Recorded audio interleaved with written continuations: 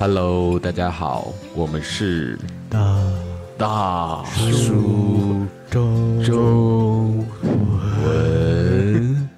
为什么变成了这么低沉、这么 man 的开场？大叔不都是应该对说话是很沉稳、很成熟的吗？对呀，充满磁性，然后很多女观众会写信给我们的那一种对节目。想不到今天茶叔是我们这里最年轻的人，这两个胡子拉碴。哦，对对，最近怎么剃胡子了？我最近志愿者的活动太多了，每个志愿者看到我都说胡子该刮了吧，胡子该刮了吧。原来是迫于外界的压力。我觉得好像在我们文化中，就是女性一般来说不太喜欢那个留胡子的男生。真的，我那天放学的时候专门还观察了一下，就是看瑶瑶的，比如说他们学校的那些家长有没有留胡子的，胡子。对。只有我一个人，胡子只有我一个人留了胡子。对，我每次回国就是见到朋友家人都是说，哎，你这胡子不刮一刮，就搞得我很尴尬。我觉得蛮好的，但是好像我自己觉得更好看，但我妈老说显得脏兮兮的，赶紧给我刮了。就是真的要有胡子，真的要有胡子就是艺术家。或者是真的他把胡子留得很有型，不然一般都会刮掉。对，我其实也很喜欢留胡子，但是真的那个尤其是志愿者，他们那些组织都比较传统正式一点，看到人家留胡子就受不了。对，所以哇，胡子刮掉。所以今天盲盒问题第一个最没营养的问题就是你们多久刮一次胡子？要问这个问题是吧？因为我觉得对亚洲人来说这个比较好，就是我们好像胡子生长的没有那么快，没有那么我一般来说对我一般来说每天也不用每天，就2天可能修一下，就是旁边就是长得不是很规律的很杂的地方。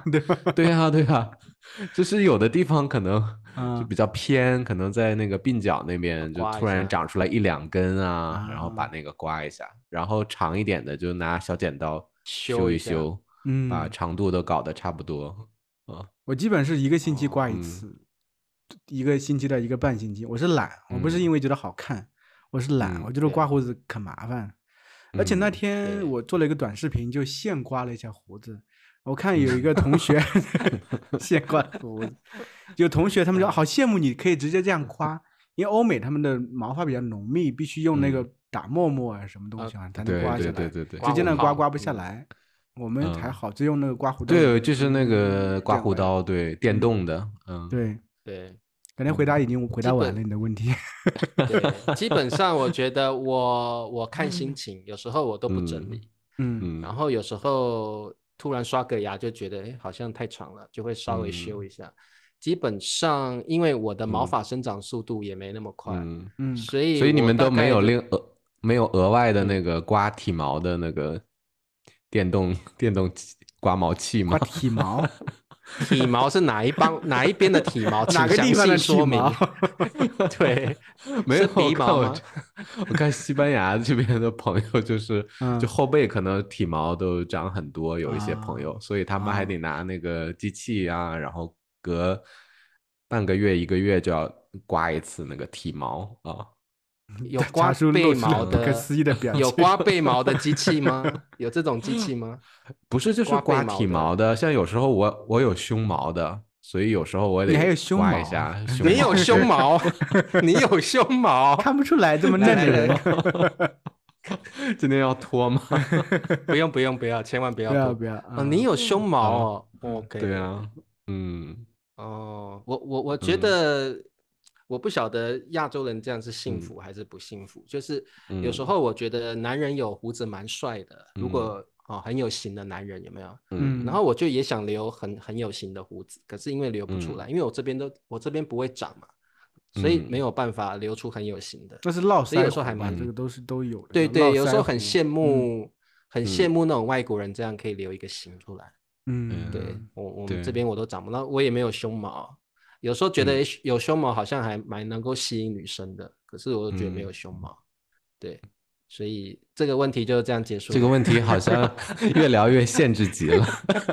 对，到时候我们3个都要脱了，马上粉丝流失。对啊，好的，问一下你们一个问题吧，就是刚才茶叔问，刚才茶叔说到，就是说，哎，我要是有胸毛的话，可能女生会喜欢啊。就是你们2个判断一下自己到底懂不懂女生、女人、女孩、老女人，懂不懂女人？对。这个问题很大耶，很大，我们都没什么经验啊，不懂啊。有胸毛的人怎么可能？我觉得没有经验的。你有挺多女性朋友的，对，你就按道理就是一般的男生和女性作为纯粹的友谊是比较少的，但是我觉得你应该几个朋友都是比较好的女性朋友。你是怎么和他们相处？他们应该觉得你是一个比较好的朋友，好相处，比较懂他们的人吧？因为可能是我当老师当习惯了吧，我比较喜欢去倾听别人这个倾诉，就他们生活中有很多烦恼的话，他们会跟我说，我是比较很好的聆听者。就一般来说，那个我最近看有一句话挺逗的，就是说很多那个男性到了45岁以后就自动获得了这个教师资格证，因为很多这个感觉中国男性可能喜欢就是教育别人，讲道理啊，就别人说什么之后就会跳出来，就会干涉啊，就说哎你怎么不这么做，你怎么不那么做啊？我不会这样，就是别人告诉我事情的时候，我知道他们不是想听我去给他们建议，或者是听我去说他们怎么样，对，他们就是想把我当成一个这种垃圾倾诉桶吧，垃圾桶，对，垃圾桶。他们只是找到一个途径，想要把这个不好的情绪抒发出来，并不是说想听我有什么建设性的意见。所以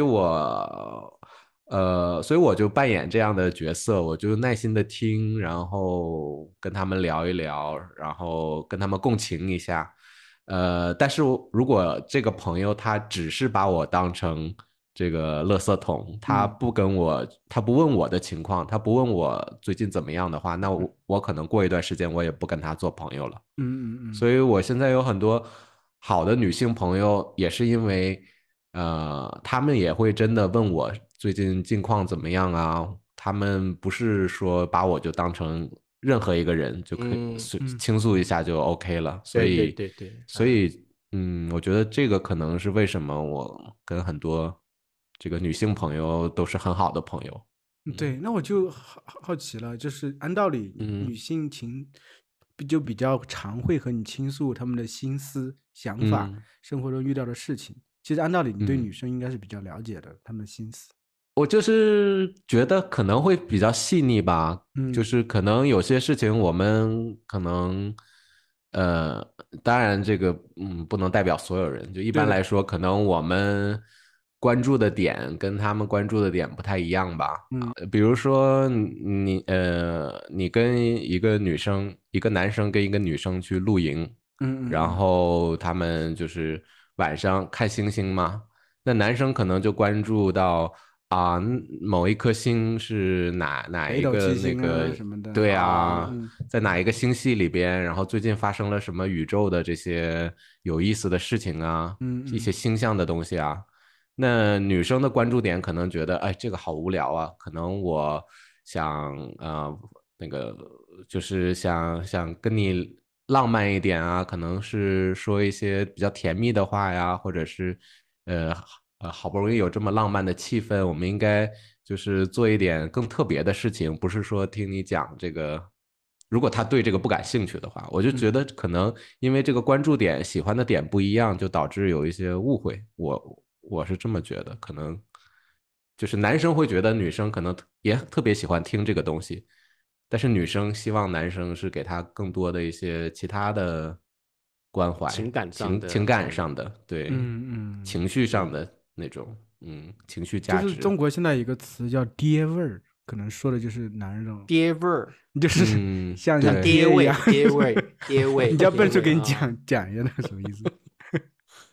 爹因为就是看起来像爸爸的，就是爸爸，就是对啊，爸爸的角色嘛，对啊，就好像就是爹味儿，就是感觉男性很主导的那种，就是喜欢，就是觉得自己很博学啊，觉得自己什么都懂啦。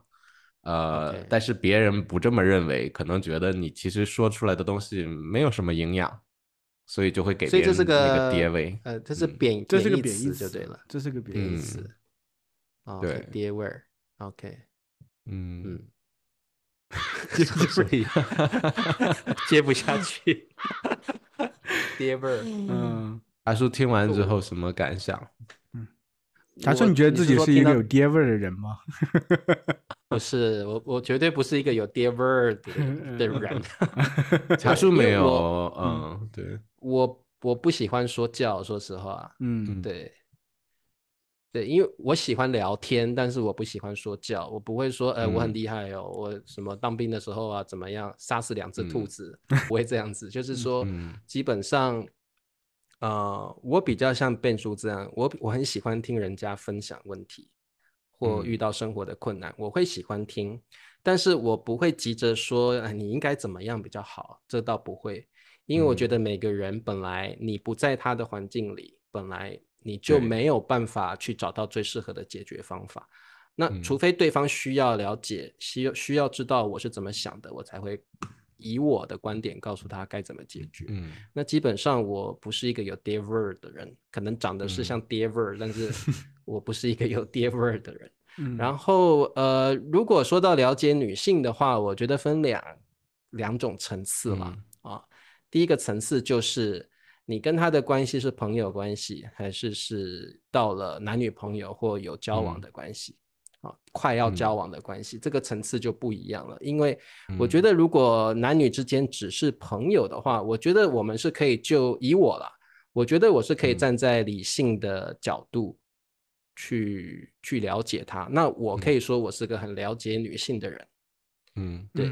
因为我觉得在朋友之间，其实男生跟女生不会差太多，就是朋友之间，如果是友情的话，我觉得就是人不管遇到生活上的各种层面的问题，我觉得基本上情绪反应都差不多。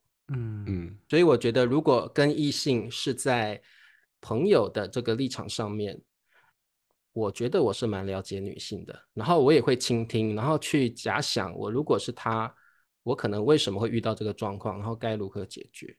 那而且我觉得因为我是天秤座的嘛，我觉得这个部分我还蛮能共情的，就是说对方遇到了什么样的问题，可能是因为他的个性导致的比如说她就会说她老公怎么样怎么样，那我就可以想见这个人的个性因为怎么样，所以才跟她老公有这样的一个冲突存在。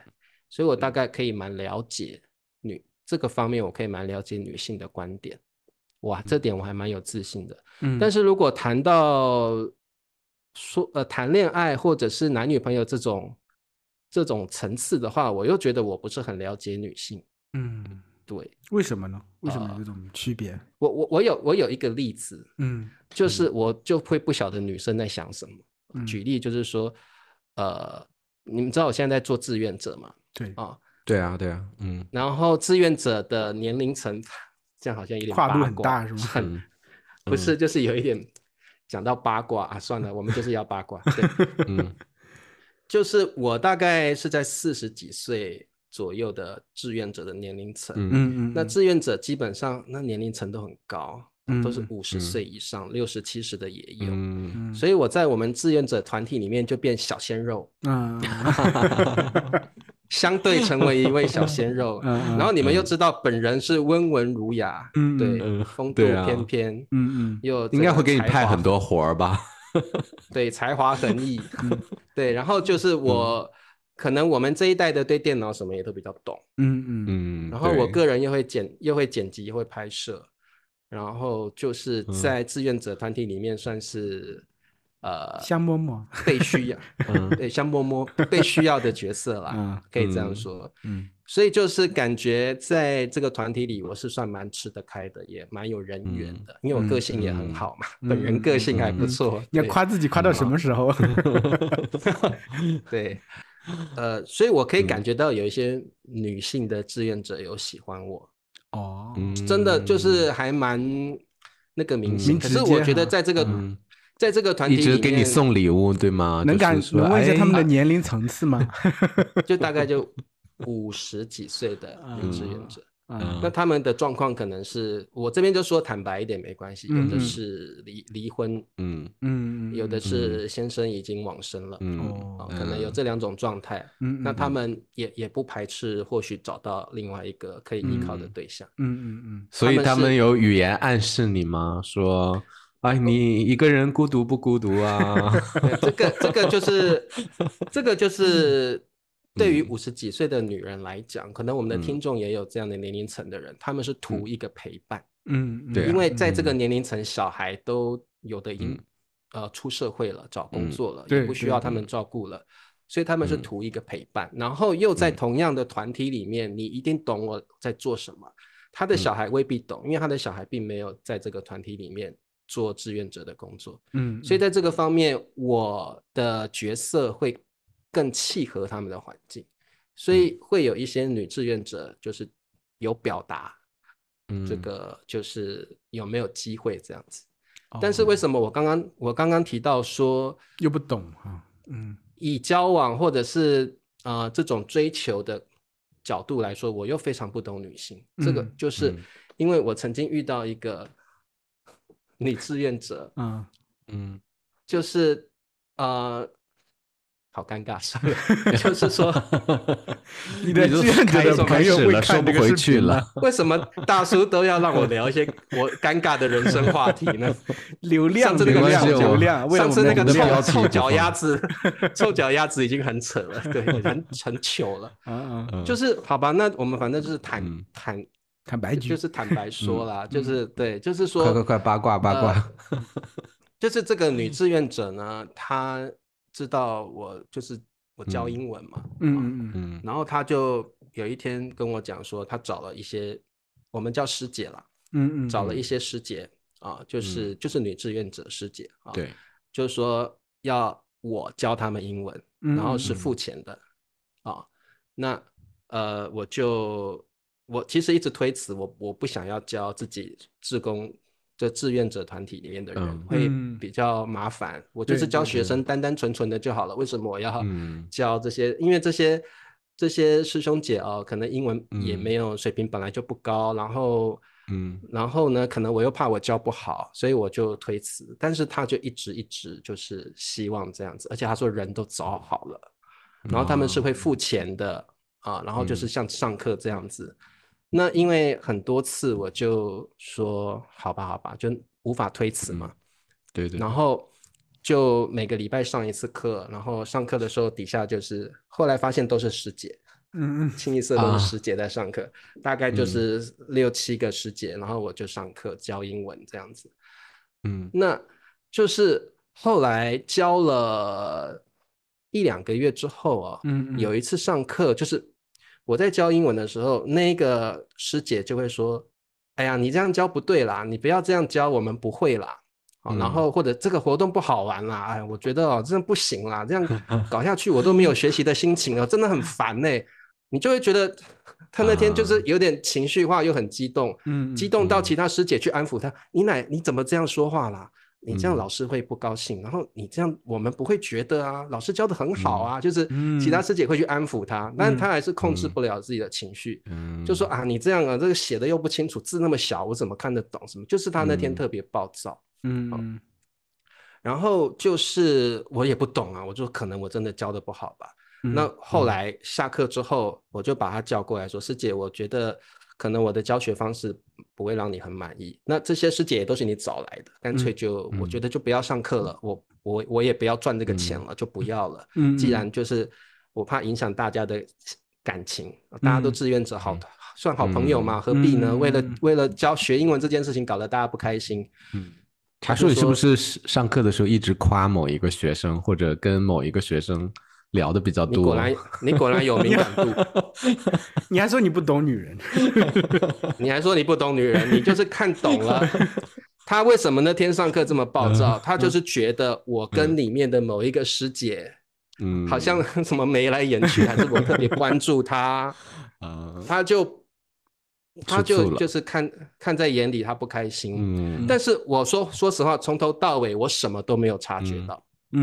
我也没有察觉到吃醋，我也没有察觉到眉来眼去什么东西啊，我也跟你们眉来眼去啊，对不对？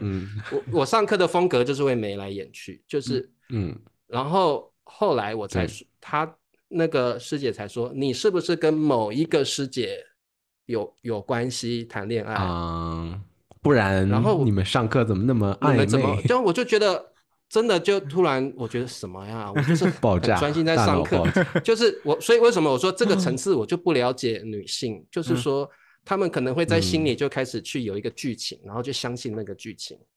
然后我就说没有啊，你说哪一个师姐，然后他又不说是哪一个师姐。可是人家组织这个班就是为了接近你啊，也不是为了学英语啊。果然是背书，对，就是这样子。然后我们一会儿让笨叔好好聊一聊，真是。我听完，我其实有一点就是生气跟不开心。我就说，如果你怀疑什么，那这个班就更不能开了。所以下个星期开始我们就不要再上课了。然后我会告诉这些学生、这些志愿者说，我们就老在不伺候你们的呢，真是。因为我也不喜欢这样的事情发生。对。那后来那位师姐就是会，他就传信息说，我说的就是哪一个师姐，这个师姐呢，她已经有老公了，结果你们还眉来眼去，这样成何体统？怎么可以呢？我根本跟这师姐连这个谣言就是这么来的呀。如果他再跟别人一说，好像你这真的没有的事情就变成真的了。然后后来这件事，后来我是完全不理这个师姐。后来这个师姐过了1-2个月又来跟我说这个礼物给你。就是说以前的事情你就不要没事了，过去了。我知道你跟这个师姐是没有关系的，什么什么的。然后就又拿个礼物来，然后我就不收。然后我就说我们不要再聊这些事情了，我觉得我非常非常不喜欢。然后你说的事情也是子虚乌有的事情，我也非常不喜欢聊这样的事情。他后来说没有，我真的没有那个意思什么，你是我生命中很重要的人。我说那这个很严重。我就觉得就是这个师姐已经进入到一个她可能喜欢我，然后她自己去让自己的那个感情一直升高之后，就是这种我就说，所以我不是很了解女人的心理，就是这样，就是我真的不懂到了感情的这种程度他们在想什么。就觉得就是客客气气保持一定的距离，就对，一切都好。就好了。我觉得人有时候保持距离会比逆着这样感情很好。我觉得这个说得很好嘛，君子之交淡如水嘛，小人之交甜如蜜嘛。所以我就觉得说有时候人跟人之间有时候还是要适度的保持距离，会是最好的状况。对。就是刚才聊到爹味儿嘛，我就是很好奇为什么好像感觉那个中国人有爹味儿，也不只是男人吧，有时候女性也有点娘味儿。对，比如我给举一个例子吧。特别是男性中国男性我觉得爹味儿很浓。就是我有一个那个教师群微信群。在这个群里有一天有一个女老师，她就是跟大家询问大家，就说哎呀，我遇到一个很尴尬的情况，就是我的学生跟我上最后一节课以后，然后邀请我一起去这个喝一杯告别。所以我晚上就跟这个学生就去酒吧喝了一杯。喝一杯的时候，这个学生就做了一些比较出格的举动，就一直这个握着他的手，然后有时候还把他的手搭在肩膀上或者是有意无意的碰一下这个女老师的腰。然后这个女老师就觉得我应该怎么处理这种情况然后这个到底是怎么回事因为这个男人已经有太太了，他为什么还做出这种出格的举动？因为之前从来都没有，都很正常，突然这次喝酒就出现问题了。那很多女老师就很共情嘛，就说哎呀，你一定要多加小心，然后以后尽量不要跟他见面了，等等等等。然后这时候突然就有男老师就过来说，你为什么晚上去跟人喝酒啊？然后说那个你是不是穿的太漂亮了，或者是你是不是做什么，然后让这个学生误会你了？你上课的时候是不是跟他聊的比较多呀？然后大晚上的，女生应该注意安全，别老就是随便跟学生出去。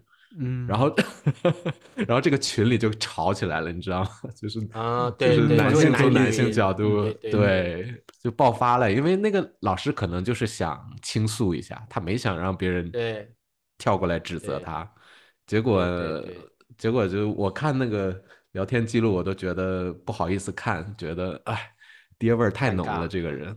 对，了解。所以就是觉得连不认识的人，你就上来就过来就开始这个变成一个爹去指责别人，我觉得这个还挺普遍的这种现象。对，对。今天我中午还和我老婆看了一个综艺，是个离婚综艺，我以前和你们说过，这已经第4季了，我们一直在关注这个事情啊。就里面一个男嘉宾，让我感觉就是很爹味儿那种状态。就怎么样呢？他们一起就是在这个，他一共有3对夫妻，然后第一次真正见面就是在星空下，大家坐一个小椅子呢聊天什么，一般是讲的一些关于情感的事情，关于各自这些事情。那个男的呢，他就要突然开始要展现自己，了解很多东西，就了解上知天文下知地理这种感觉。就那个状态其实给我的感觉就是可能是很多，特别是像你说中年男人为什么有这个状态，就是他需要展现自己，我懂得很多，就是他其实可能懂的层面只是在这里，但是他要展现我知道这么多，我让你们知道我懂得很多很多东西，他是把自己已经知道的所有东西都要展现给所有人看，所以他可是可能别人比他更多，但是没有说出来，这个时候怎么办？对，他就需要就是很多人的爹味儿就是这个状态嘛。最近不是说在这个中国的互联网上有个事件，就是黄磊，你不知道那个事件，就是黄磊之前是一个对，他是个明星，他最近突然被锤了，被锤了，就是一个舆论攻击，被舆论攻击了，就是很多短视频剪出来，就说他做饭其实不好吃，做了要毒死人，那别的明星都是配合他什么表演啊什么的，就为什么这个其实只是一个表象而已。最重要的本质就是黄磊这个人太聪明的人，心思太多，然后又特别喜欢当爹去教育别人，所以现在的年轻人特别的很叛逆，就受不了你动不动教育我干啥，我不知道我该怎么做嘛。所以就是整个社会其实现在有一个舆论，就是为什么有出现爹味儿这个词语，就是中年人到一定程度，他会觉得自己的成就已经在一定程度上是有一些了，他觉得我能走到这一步，我肯定是知道的东西比你们多，这个时候会觉得有点飘起来，会觉得你们什么，然后不自觉的就想去教育别人。我是觉得有这种状态，而且可能也会觉得在这个状态下，他其实再往上走也走不了太高的东西，但是他只能通过把自己现有的东西不断去展现出来，让别人觉得好厉害这样，然后得到自己内心的一种满足感。别人可能是翻白眼了，说实话是这个状态。这是我认为为什么爹味在现在这个中国特别盛行的这么一个关系。就等于说爹味的人他自己是不知道别人听了这个会翻白眼的，对吧？他不会觉得自己是爹味的，他觉得我是人生导师啊，我是过来人，我给你一些正确的这些指导呀。对，我觉得除了灿叔说的，可能就把自己当做人生导师，我吃的盐比你吃的饭还多那种心境啊，去好像想要教育别人，随时可以去开导别人那种感觉。除了这样之外，我觉得中年人可能还会有一种思维，就是说他想要快速的打入这个群体的话，或者是进入一个聊天的氛围里面的话，他必须要找到一个定位。所以他只能用人生经历来当做他的话题，所以我觉得可能当有人呈现出爹味儿的时候，有时候他是想要被需要的感觉，想要加入这个交谈中，想要获取朋友或异性的注意，所以他才会显现出爹味儿。就像变叔刚刚说的，有爹味儿的人就像喝醉的人是不会感觉自己喝醉的，然后呢有爹味儿的人也不会觉得自己有爹味儿。所以我是觉得说有些有爹味的人通常是为什么是中年以后，一方面是人生经历，自己觉得自己的人生经历比较丰富，二方面是他认为这个方式能够比较快速的打入一个群体，好像可以给予你知识，给予你一些人生的经历启示。我觉得这也是一个原因。对对对。那我想问一下，我想问一下两位大叔，你们觉得你们是有爹味儿的人吗？贝叔，你觉得你会不会是个因为我能意识到爹味儿这个东西的话，我自己就不会去有爹味儿，因为我知道这样的感觉会让别人不舒服啊，让我不舒服。比如我有人问我跟别人介绍，我说我做一个自媒体，我做大叔中文，我做一个播客，然后那个人就是一个同学，可能10多年没见了，然后突然他就跟我说，哎，你把你这些都剪到发到 TikTok 上啊！现在 TikTok 可火了，所有中国人都在这个 TikTok。你别做这个播客了，你就把你在国外的生活，然后生活片段呢，你去拍一点，然后发到那个抖音上，然后所有的中国年轻人都爱看这些，就已经开始教育我怎么做这个自媒体了。然后我当时我就毕竟老同学，好久没见面了，我也不能说你干嘛教我做人做事，所以我心里就想，我就表面上我就可以啊，以后看看，以后多留意一下这方面啊，确实挺火的。然后但是其实对啊，这件事就让我知道我肯定以后不会做这样的人啊。别人告诉我什么，我肯定会表示这个欣赏这个人的成就，我不会说你应该做这个做那个啊。对，我是这样的人。所以爹味还有一种就是其实就是不先去理解这个人的状态，直接给意见。对，根据自己的想法给意见，对吧？对，没错。对，我觉得灿叔绝对是没有爹味儿啊，没有感觉，对不对？所以灿叔是没有。对啊，我觉得我们应该都没有爹味儿，都没有吧？没有吧？我们3个，对，我觉得我们有爹味儿，我们也不会一直在这录节目。对，有时候有爹味儿是让人很讨厌的事情。但是你的胡子该刮了，你怎么见的？然后你自己留的胡子这么长，对不对？